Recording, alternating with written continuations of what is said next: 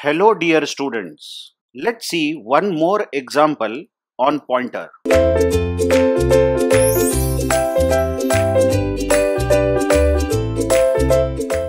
Now observe that again a program is given to us and we are asked to find out the output of this code. Yes, this program is exactly same as the program that we saw in the previous video with only one change. If you actually open that previous video and see the program, this program matches that one, but there is only one change over here. This statement in the previous program was asterisk P2 equal to asterisk P1. There was asterisk symbol at both sides of this equal to, which has been removed in this program. So we will see what is the effect of such a statement, so that we learn one more fundamental of pointers. So starting this program with integer declaration of x and y variables, we know that in the memory, two variables x and y would be stored as a 2-byte variable. Correct? Because x and y are int variables. Having value, x is having value 10 and y is having value 20. Assume that address of x is 100, so the next byte is going to be 101. And assume that y is having address 200 and next byte is 201. Now the next line here in the code says that you are declaring two pointers P1 and P2, both are integer pointers. So P1 and P2 are two pointer variables also stored in the memory, and you know each pointer is always going to occupy 2 bytes. Assume that the pointer itself has address 500, so the next byte is going to be 501, and P2 has an address 600, so the next byte is 601. Now the next two lines which I am ticking here says that P1 stores address of x, P2 stores address of y. So P1 will store address of x. What is address of x? 100. So P1 stores 100 and P2 stores address of y. What is address of y? 200. So P2 stores 200. Now we say that P1 is pointing to the location of x, or P1 is pointing to x, whereas P2 is pointing to y. Now onwards, if we see notation asterisk P1, then it means x. And if you see notation asterisk P2, then actually we are accessing y. So the next line which I am underlining in the code is printing 4 values, 4 integers, and the values it is printing is x, y, x, y. I am not going into that discussion now. You know that asterisk P1 is same as x, or value to which P1 points. Value to which P1 points is nothing but value of x. And asterisk P2 means value to which P2 points. That's nothing but value of y. So the first output is going to be x, which is 10, y, which is 20, asterisk P1, which is x, asterisk P2, which is y. Now have a look at the next line which I am underlining. How do you read this line? You know that P1 points to x and P2 points to y. So actually this line means x should become x plus y. Correct? So x will literally become 30, 10 plus 20. So x becomes 30 means asterisk P1 becomes 30. Now the next line is printing 4 numbers which are x, y, x, y. So the output is going to be 30, 20, 30, 20. All these things up to this point we saw in the previous program itself. So I have not gone in big detail to explain this. But now let's come to the line in which we are interested. Just check, the statement is P2 equal to P1. Now what this means exactly is P2 should take the value of P1. Literally it is assignment statement. LHS should become equal to RHS. So P2 should become equal to P1 means, check the picture here, check the diagram. This pointer P2 should become equal to P1. But what is P1? Yes, what is P1? 100. Yes, literally you check the value of P1. What is P1 storing? 100. And we are saying P2 you become equal to P1. So P2 will no more store 200, but P2 will store 100.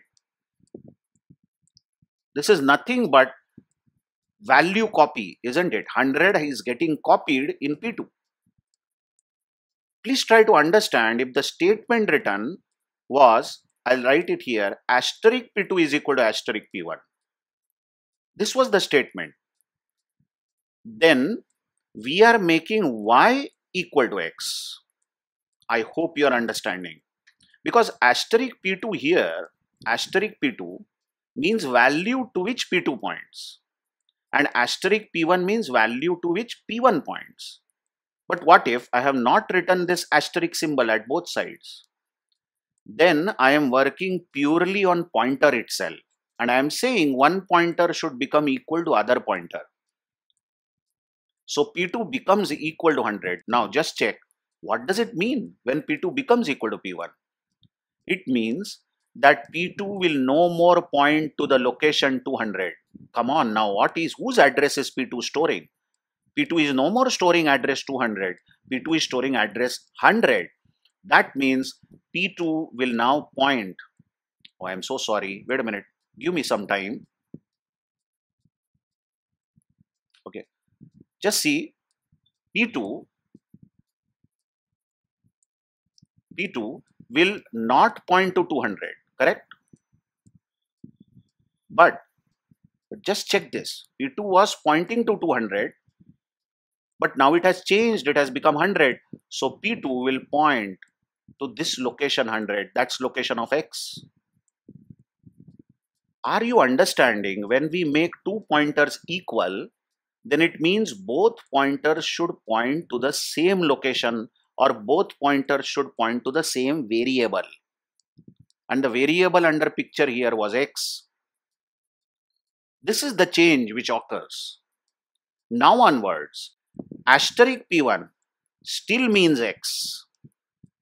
Still means x because value to which P1 points is x.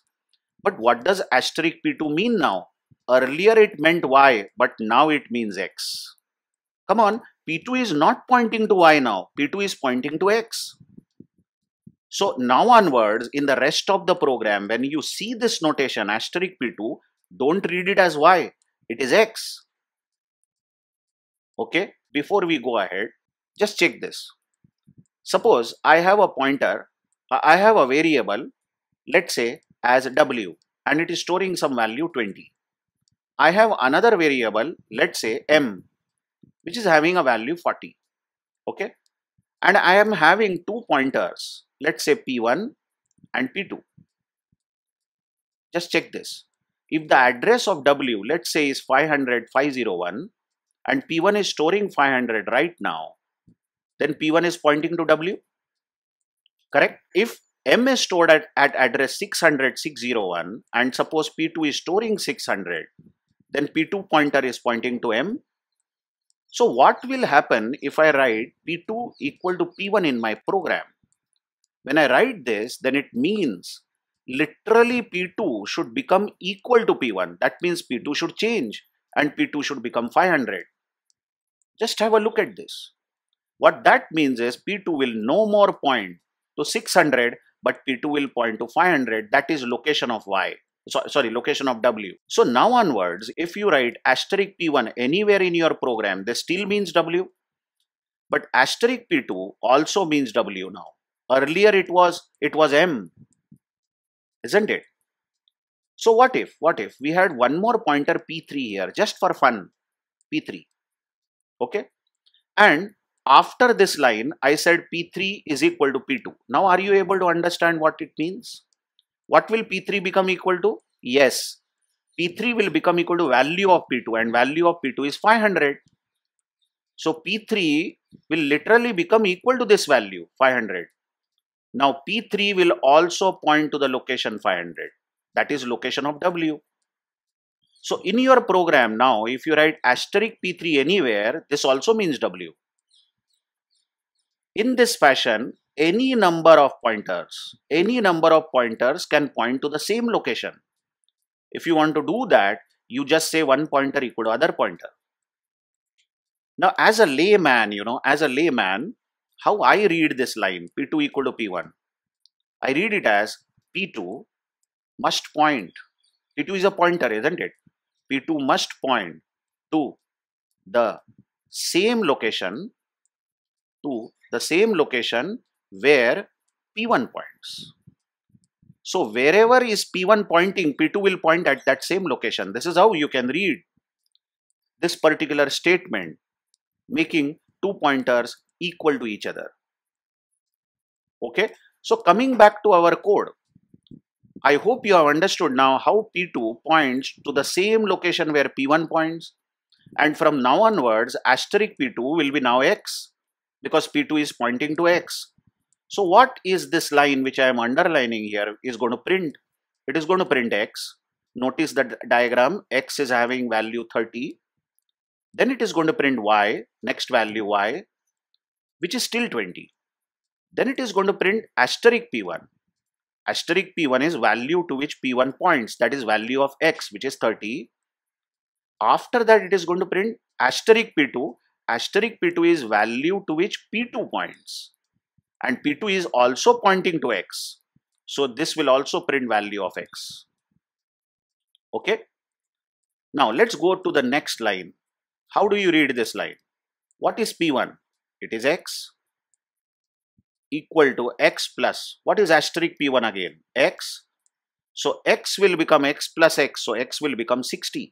But Y will remain 20. So what is the output due to this last line? It is printing X, which is 60. Then it is printing Y, which is still 20.